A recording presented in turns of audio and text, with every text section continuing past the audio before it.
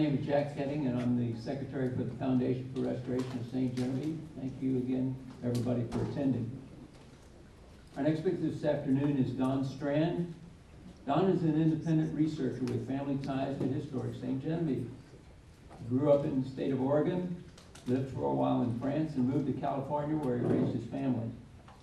He was in the financial industry for 25 years and now works with inner city youth at Alive and Free, a violence prevention program in San Francisco. While doing family genealogy research, Don discovered his grandmother was African American and born in St. Genevieve, Missouri. He later learned that his great-great-grandmother was enslaved, fell in love with a French nobleman's son, and eventually obtained her freedom. Don was excited about sharing this intriguing story with students everywhere. I first became acquainted with Don in 2013 when he reached out to the Foundation for the Restoration of St. Genevieve to assist him in a special project he wanted to pursue. This project led to the creation of the educational website www.amhouse.org and the iPad app www.amhouse.org/app, and today encourages young people to learn more about their family history. In 2015, Don made a moving presentation at our history conference, Roots Matter, Discovering Pélagie Amoureux. Today, Don will share with us the journey of Suzette, an enslaved woman born again in St. Genevieve. Please welcome my friend Don Strand, who will present Suzette and the Above Ground Railroad. It was an introduction that some of that, if I repeated in my paper, you understand, because I wasn't sure how much information you were going to be given. But I always love being back in this town, and the more time I spend here, the more friends I make, and I just feel so fortunate to, I feel like I'm honored to be asked to speak at a conference like this, so thank you. I hope you don't mind if I indulge a little bit before I do my paper. I woke up at 5 this morning, and my mind was racing. I was thinking about what I was going to present, and all of a sudden, for some reason, I've come here for a number of years, back and forth, and it sort of hit me for the first time as I work with inner city youth, and it hit me sort of the connection between the kids that we're working with and St. Genevieve architecture. And it was, so when the kids come to us, in most cases, because of the trauma they're involved in, their pants are sagging, their heads down, their hats down, so you can't see their face a lot of times. Everything has this strong sort of heavy weight.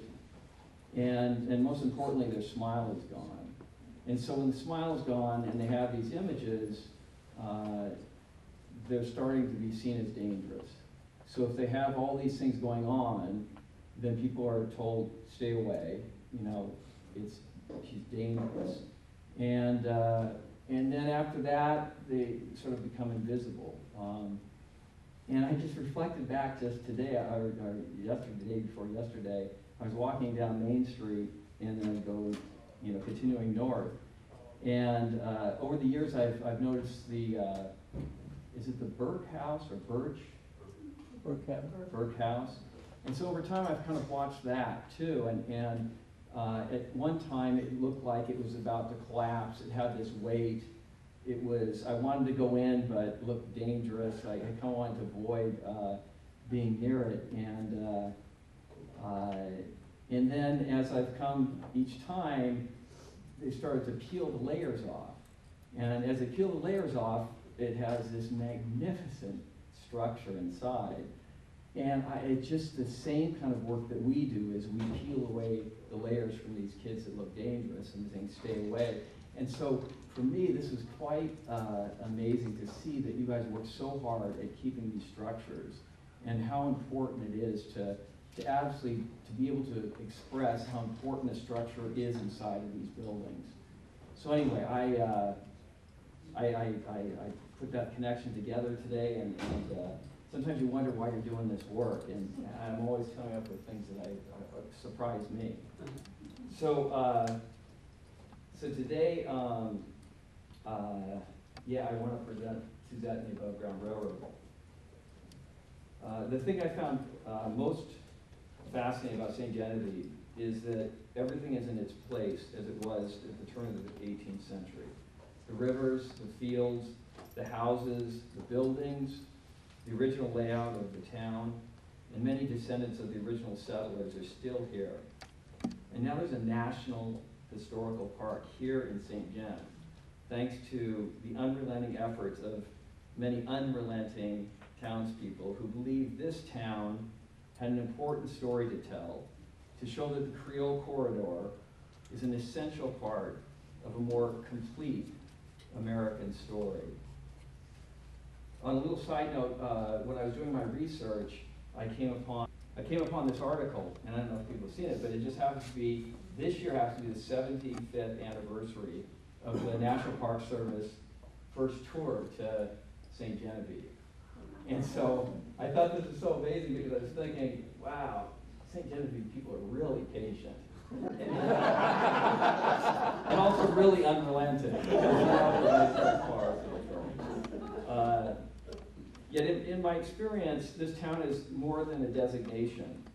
It's a place for the world to see the naissance, the birth of American culture, with all its beauty and its ugliness, and all its suffering and celebration, all its richness, and a spirit that gives it its strength. We all have been gifted a legacy and responsibility to tell the American story in its truest form, using every authentic lens available, so the visitor's experience is not just a note on the music sheet, but a recognizable tune we all hum as we leave. Several layers of St. Genevieve history have been written about, and now we're discovering more fascinating layers.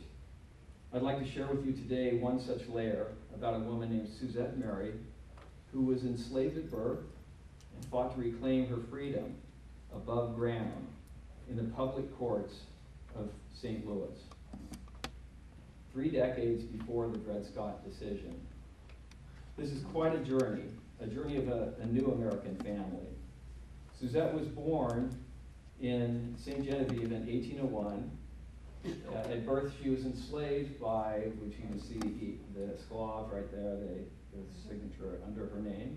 She was born she was baptized as the name of Judith, and then she joins her other 17 members of the family, also who were enslaved, to live behind the Vital Beauvais house next to the barnyard.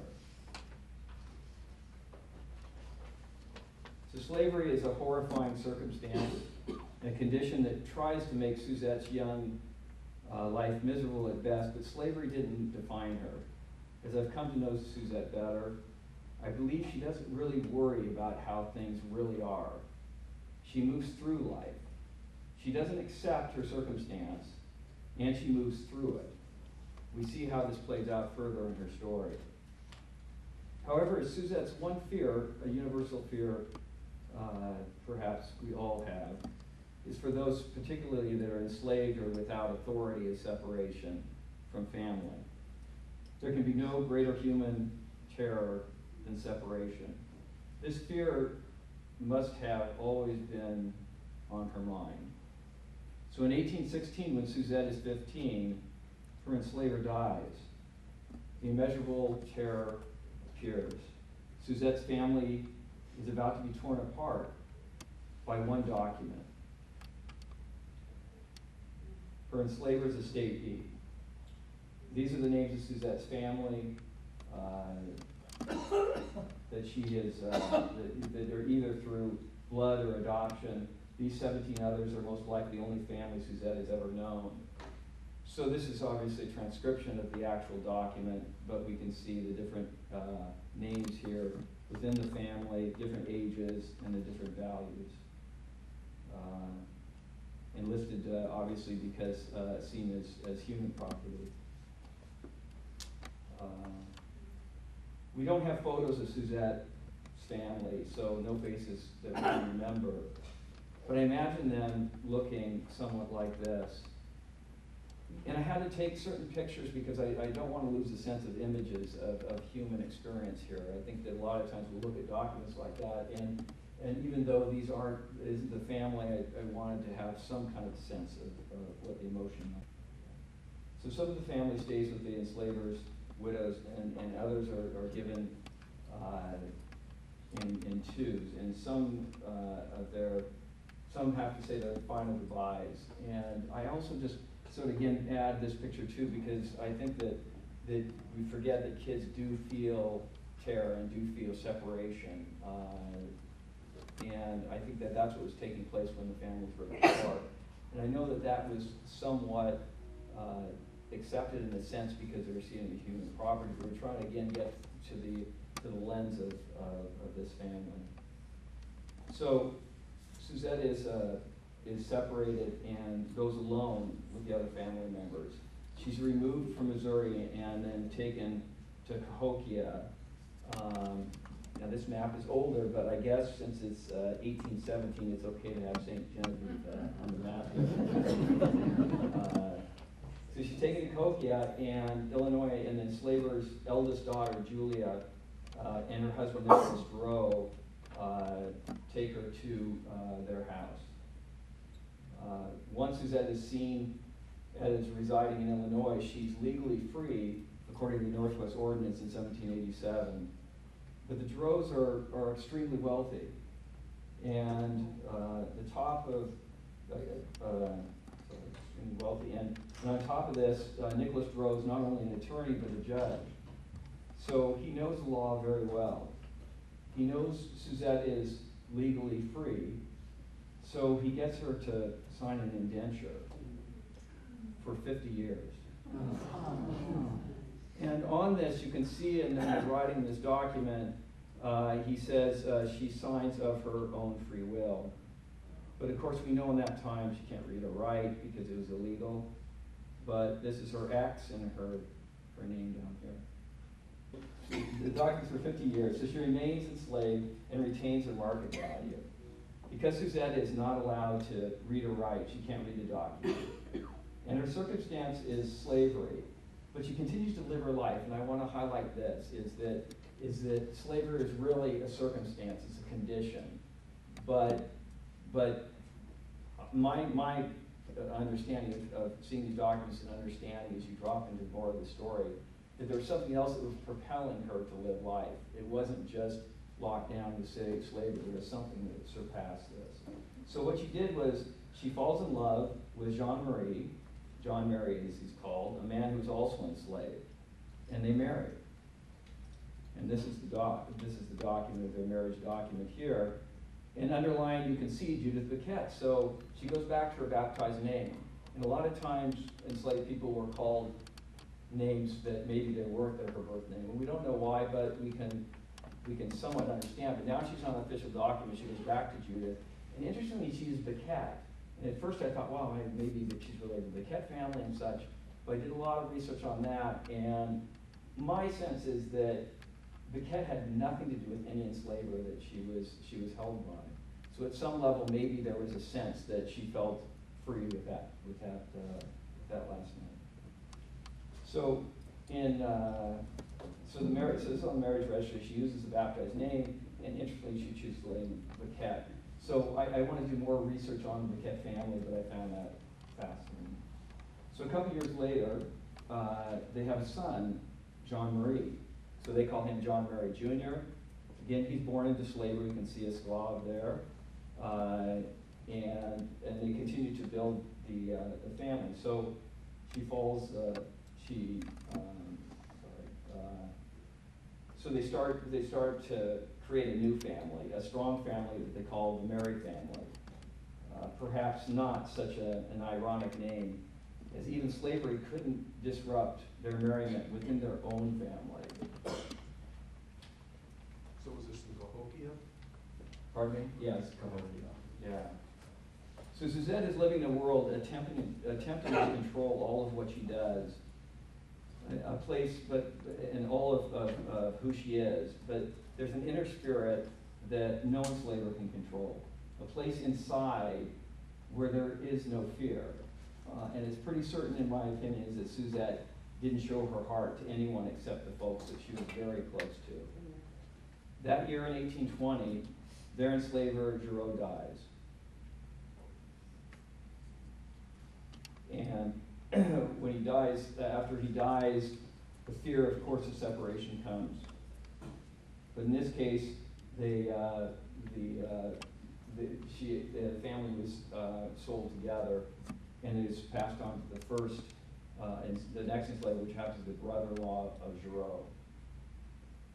And then she's passed on to another enslaver. But I think that what's taking place here is as she's being passed from enslaver to enslaver, the family stays intact at some level, which is the fortunate thing, because that's the sense of where she finds her power. Are they all in Illinois? Pardon me? Are all these people in Illinois? Yeah, so we're still in Illinois here. I know there's a lot to follow here too, because the story gets kind of complicated from here. So he's a very well-connected enslaver. Very powerful family, and that comes out in the rest of the story. So, yes. I'm confused. He got her to sign a paper of being indentured. Yes. So after his death for 50 years. So I'm not that familiar with what happens to someone who's indentured after the person who owns those papers dies. I didn't know that you could sell someone on to another person, sell the services to someone else. Yeah, my understanding is that's what keeps her value. So the indenture is passed on. And again, I don't go as deep as you all do, but I do go pretty deep. And my experience is that that's what kept the market value. So the indenture, since it's illegal to enslave Illinois at the time, but you can indenture, then they're trapped into enslavement for that time. And so when they're sold to somebody else, So she they're still had indentured. value. Right. Because the value for McCracken, for example, was $900. I'm a little bit confused. Her name was Judith originally, then she went by Suzette. and then when she married, she was Judith. So how did you make these connections? Was it through a mention of her parents' names, or that Yeah. you could prove that Judith and Suzette were the same person? Yeah, it's pretty, I mean, so this is all written, a lot of this is written in a book, and by Leah Vandervelde. And this is how I came upon it, was really I read her book, and it opened up this whole story. And then I did all the first-hand research. I wanted to see the documents. I wanted to confirm everything was true. And so she follows along. She's quite accomplished professor in Iowa. And so she started following all these documents, and you can see that when Vital Beauvais dies, the estate is broken up, and on her estate is Suzette, and now I gotta get my mind around this. So Suzette is connected to the name Judith because we know that she marries John Mary when they're married. So they see Judith going with shoot, I can't remember all these names. I'm sorry. With Nicholas Giroux's daughter, Nicholas Giroux's wife, who is Julia Beauvais. Okay, I'm sorry. So they go Julia Beauvais, and then they trace her to the documents with Nicholas Giroux. She goes going by Suzette with him, especially when she's been transferring, and Judith is the name she's on these documents. So now we confirm Judith and Suzette are the same person. And it'll show up later on. You'll see Judith and Suzette back and forth. But if you see the trail through the husband, So a few months later, the enslaver not only keeps. So what happens is in 1825, Suzette's husband John makes a financial contract with their enslaver to reclaim their freedom for their family. John pays the enslaver part of the sum and is allowed to go to St. Louis to earn the balance to buy their freedom. But a witness says that the enslaver had always intended and felt the right to cheat John out of his money. So a few months later, the enslaver not only keeps John's money, he also gets John away from his family, has him jailed, chains him, and these are all in documents, chains him and sends him downriver to be sold for additional money in New Orleans. So John is far away from his family and enslaved on a plantation just outside of New Orleans. So separation, and that's my sense when I was studying, it's like I always hear the screams and cries of the family up north. Yet I also imagine John is also thinking about his next plan. Sure enough, John escapes from the plantation. And we know the risk he was taking in escaping, especially if we've seen 12 Years a Slave. He travels back upriver, which is an enormous task. I mean, 700 miles just getting up there, and that's a whole potential story in itself. But he makes it, he travels all the way upriver, a physical and mental task that, again, may be unimaginable for us today. The physicality of the journey and the risk for a black man without freedom papers in hand is incomprehensible. But he makes it up to Illinois and rejoins his family, who have been sold to yet another enslaver. So Suzette and John are captives, yet they continue to build their family together. They have a daughter, Angelique, and now they are a family of 4. Then John's previous enslaver, the one who sold him downriver, sees John and has him arrested by this sheriff. And the sheriff jails John in St. Louis, and then the enslaver sells him to 2 merchants. But when the merchants bail John out so they can sell John downriver again, John escapes their control and files suit against them in St. Louis civil court. John's case is one of 300 freedom suits filed in St. Louis prior to the Civil War. These cases have been written about in books by Leah Vandervelde and Kelly Kennington, court cases of African American plaintiffs standing in public courtrooms face to face with their captors, looking them straight in the eye, and risking their lives for their freedom. This is what I see as the above ground railroad, a network of enslaved people secretly passing along the knowledge and law of the court system, and then publicly taking enslavers to court, one after another, like rail cars on an above-ground railroad, going through the mountain. So what does it take to stand face to face with someone determined to take your freedom, or your family, or your life? Bravery, faith, determination, resilience. In John's case, he is suing an enslaver who has financial resources and a very forceful network of friends. There's a lot of risk for him. Yet John takes his case to civil court anyway. He loses in civil court, but he appeals and wins in the state of Missouri Supreme Court. John is free. But Suzette and her children are still enslaved.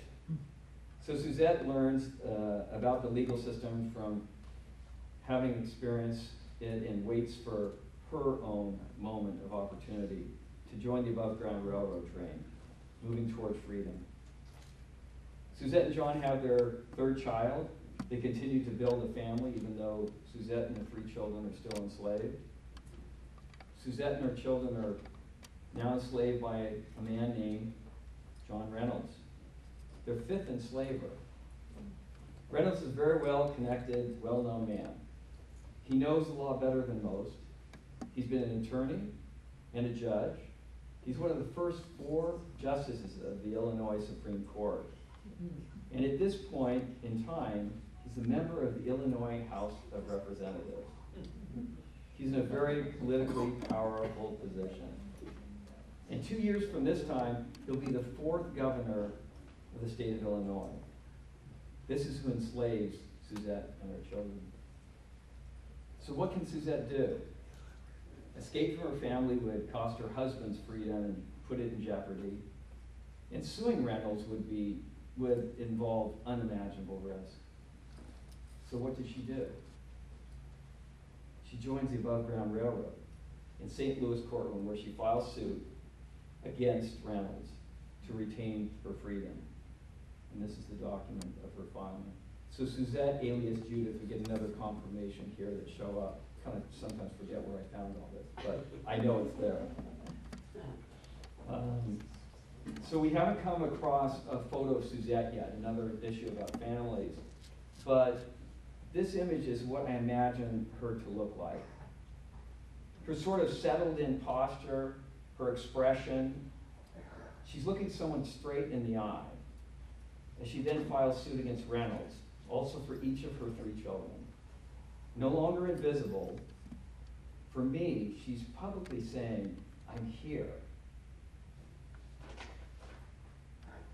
Her level of courage is almost inconceivable. Suing your enslaver in public courtroom, risking your life, risking violence on your kids, facing judges and juries of all white men. So what happens? Reynolds is summoned to show up in court as defendant in these suits. But this very well-known man can't be found. He's a member of the Illinois House of Representatives, but he can't be found. So then I would ask myself, is not found, is it the literal truth or is it convenient truth? After the one and only summons, which is unusual, Suzette and her children are kidnapped and they disappear. Then Suzette's husband, John, remember, a free man, freed by the Missouri Supreme Court decision, is also kidnapped.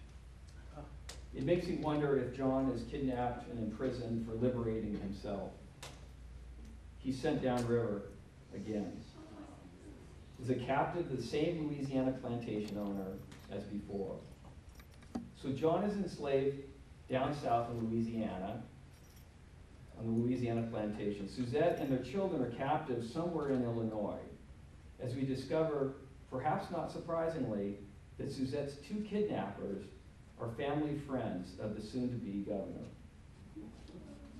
Here's one of the kidnappers. The kidnapping case is so clear that the Missouri grand jury indicts the kidnappers. The kidnapping indicts the kidnappers not only for kidnapping, but also for conspiracy. Can I? Yes, yeah. Why did they file suit in St. Louis when it was Illinois? Why not? You know what, that's a great question. I knew it at one point, and it's in Leah Kelly's book. But I think this is the beginning of American law at the time. And that kind of gets as part of the story, because why are these people coming from a free state and trying to get their freedom in the court system in St. Louis? And somebody may be able to answer. I can't give. I think, if you were a free person in Illinois and they came over to Missouri, that's when they would be re-enslaved.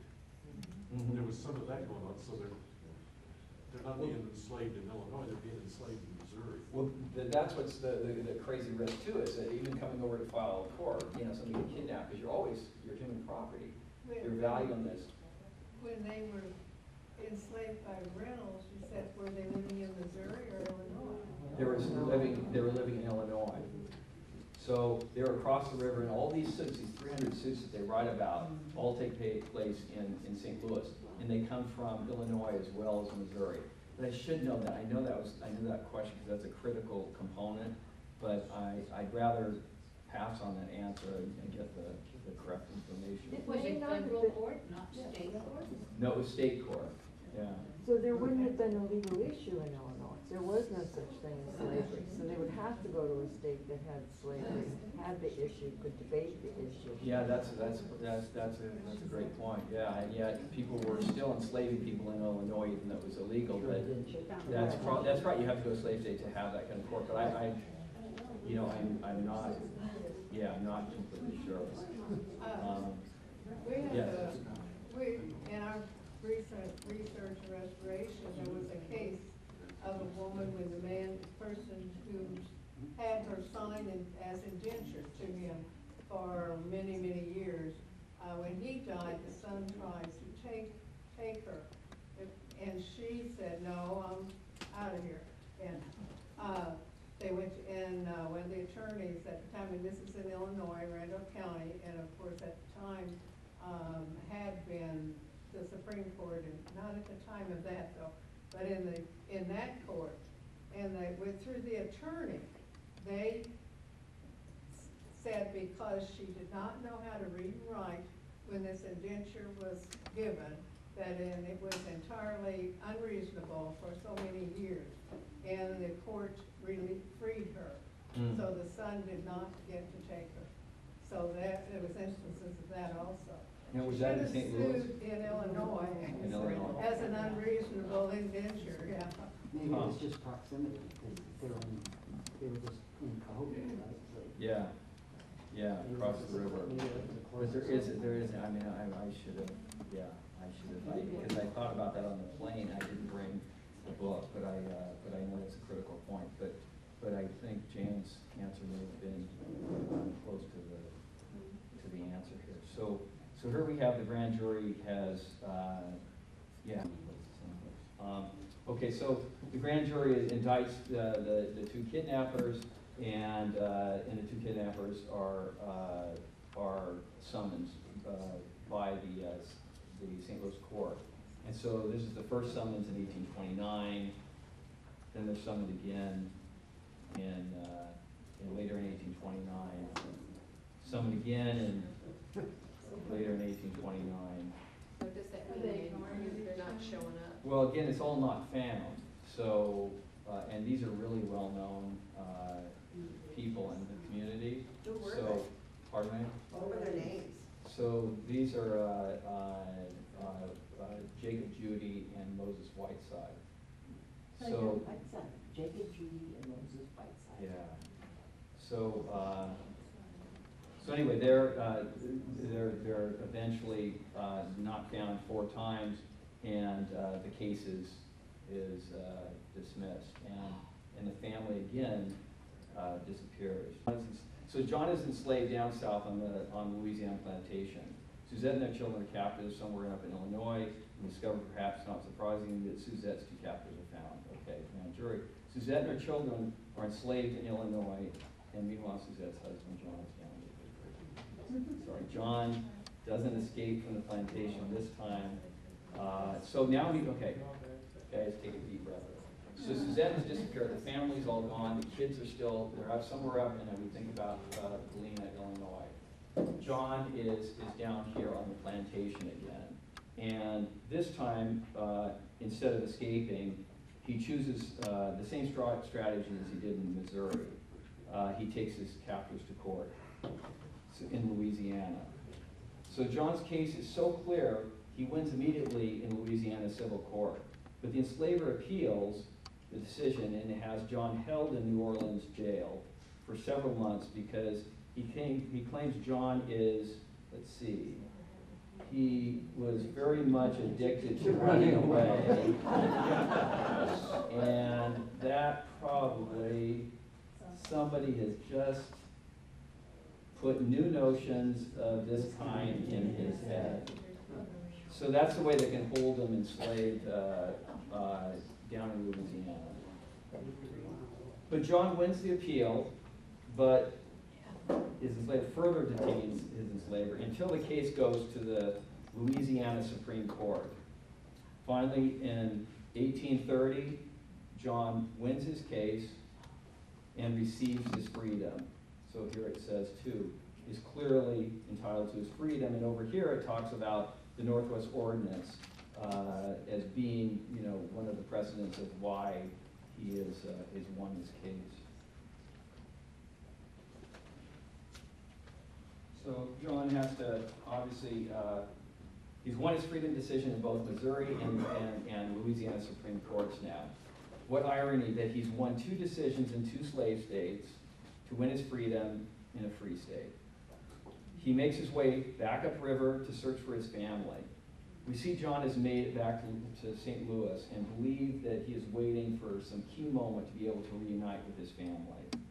Suzette is with her children across the river in Galena, Illinois, enslaved by their sixth enslaver. It's now 1831, and Suzette's son, John Mary Jr., who's about 11 years old, is told by his enslaver that he's taken to Washington, D.C. But John Jr. knows the enslaver actually intends to sell him downriver in New Orleans. So what does John Jr. do? As the boat docks in St. Louis, John Jr.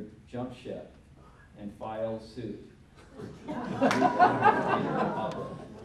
in the public courts of the St. Louis courthouse.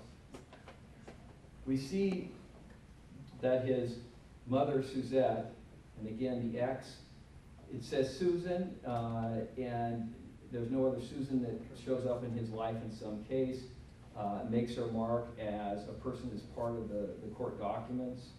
So we see Suzette with him in court.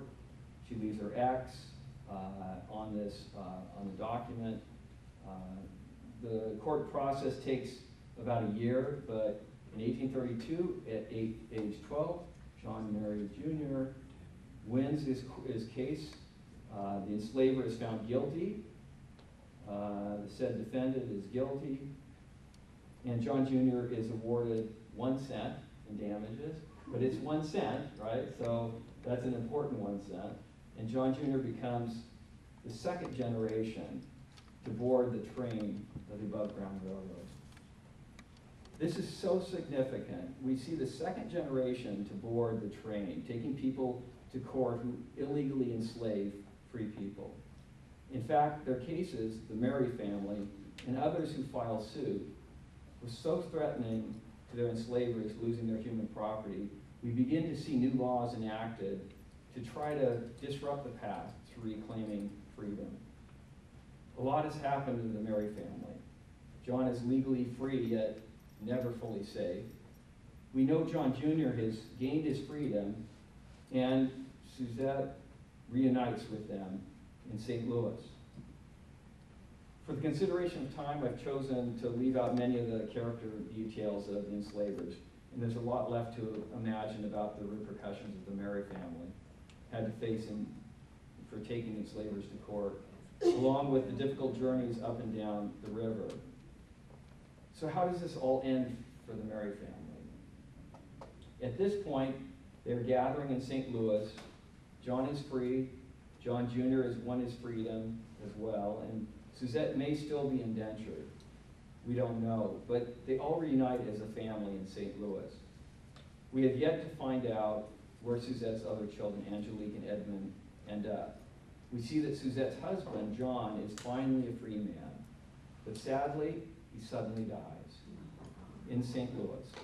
His sudden death is suspicious enough to require a coroner's inquest.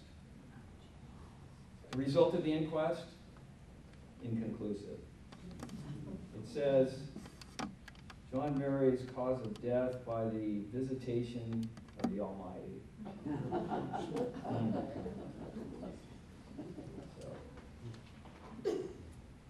John's death came after winning 2 Supreme Court decisions, one in St. Louis and one in New Orleans.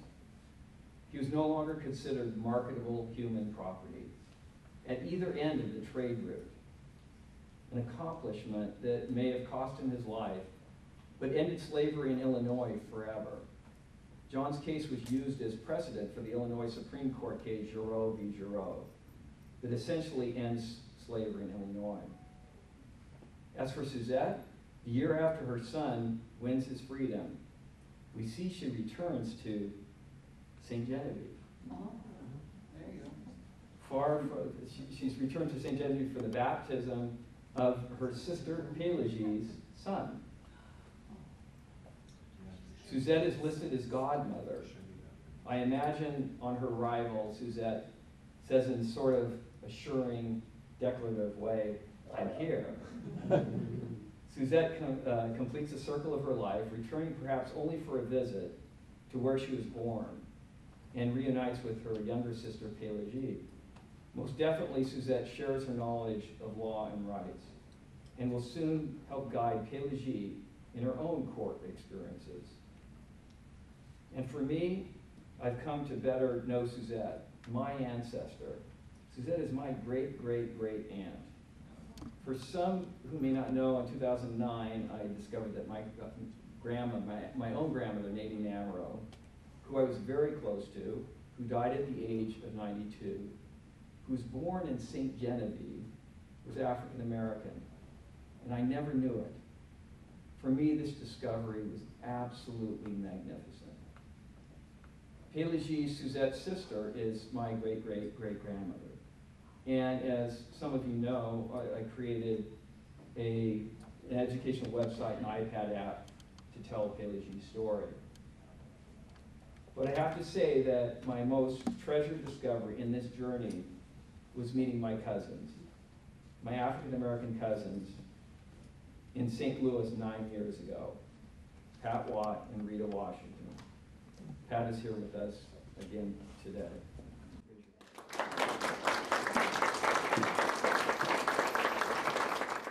In conclusion, I want to say Suzette now is very visible to me in the large backdrop of U.S. history. She never wanted anyone's help. All she wanted was her freedom to join the broader community that she helped build, to be a part of a more complete American story. I imagine she had a strong presence, and sometimes words aren't enough to express the fullness of a person, a fullness we all possess, and how we move through difficult relationships, difficult circumstances. So I created a very short 4-minute video I'd like to leave with you to try to push out what Suzette may have been feeling at the time, her superpower, an internal strength that stoked her fire, that fueled her train above ground. And after the video, I'll take some questions, but I think I've way used up my time. So let me. Never seen that one before.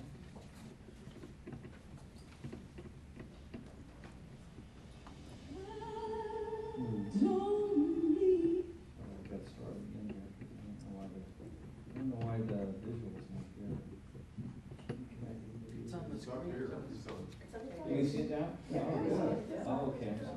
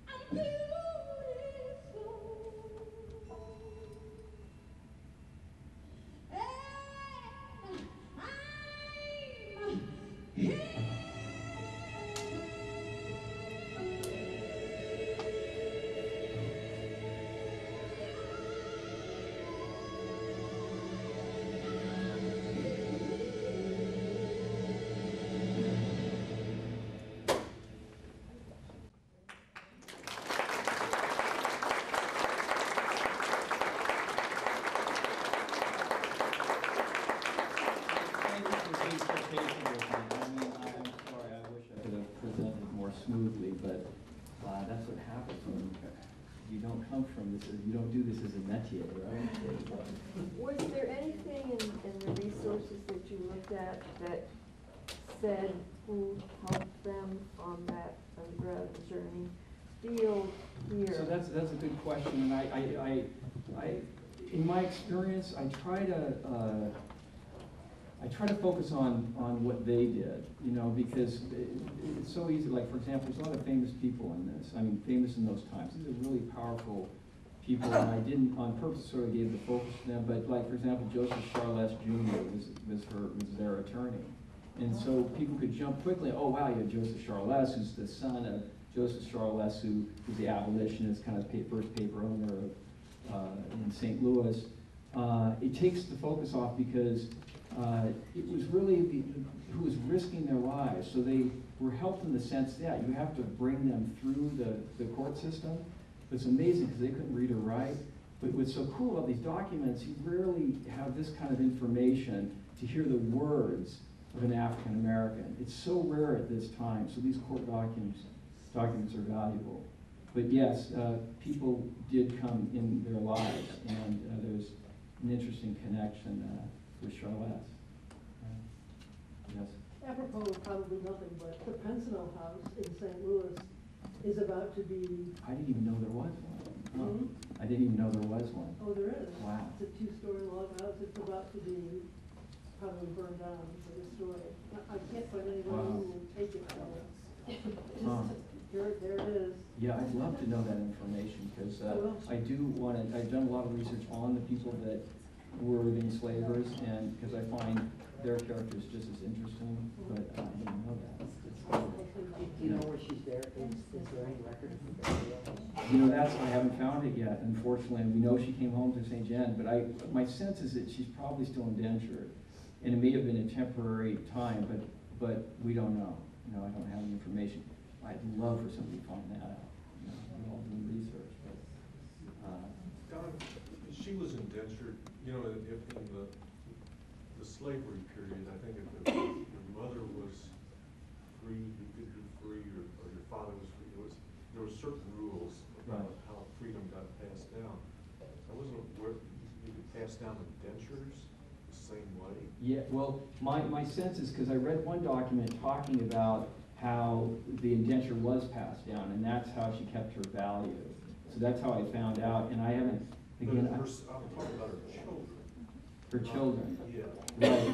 Were they indentured? Yeah, that's interesting, and again, it depends on how in Illinois in the time period, people were still trying to hold on to enslavement because of the value there. So we look at what the law is, and then we look at what people got away with, and we can see this particularly with Ponceau, that we really see that he really, and the witnesses say on these documents in court saying, not only did I do this, but it was my right to do this. So it's the perception of this. So it gets kind of complicated in the sense that, yeah, the law is saying one way, but the thing is they interpret the law probably at the clearest point because they end up starting to win these cases. So to me, it was like, wow, they're the heart of true democracy in American courts at the beginning of time. So yeah. Some of it depended on the attorney they had. Mm-hmm. Yeah, so there's 300 courts, but I encourage y'all to read those books if you have a chance. But, yes, sir. John Reynolds. He turned out to be a really, really good historian. Yes. You probably know. Yeah, I read his book. I'm wondering whether, in his history books, which are valuable things, Yeah. does he discuss indentures? That's a good question. Yes, I think he does, but I'm not going to be able to recall, but I think he does. The thing I find interesting, he's writing it in 1855, 1854 sort of thing. Right. So already things are moving. He was on the wrong side of the votes, and he realized he should be on the other side, a true politician. Right. But if there was, I think there was maybe just a couple of lines. I kind of underlined his book, but I would have to relook at that again. Right. Quite I've got a question. When was indenture outlawed? In the new Constitution of 1848, I think, is when it finally ended. Mm. Yeah. When Yeah, and again, we have to look at it as human property. We take time back. Now we realize, that's the reason we try to humanize these stories, because at that time, it wasn't, they didn't see them as human. So they just saw it as a value. So the longer the better, I guess, in certain cases. But anyway, I've taken enough time. Thank you very much.